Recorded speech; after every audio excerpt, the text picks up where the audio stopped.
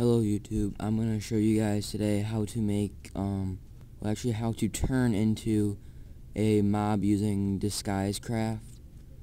DisguiseCraft, I think, is a better use of mob disguise than anything else. So first you want to type \D, and then, this plugin's actually really simple. It just gives you a list of the stuff you can turn into. So if you did \D, what should I turn into? I kinda wanna turn into a pig. So if I did \pig, you'll see in the chat you have been disguised as a pig. You can't see it yourself, but when you go up to other players, you can see it. I think, is my friend in here?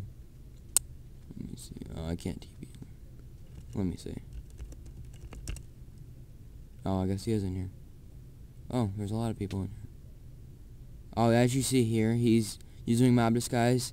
It's like a little glitchy, but it basically makes you turns you into something.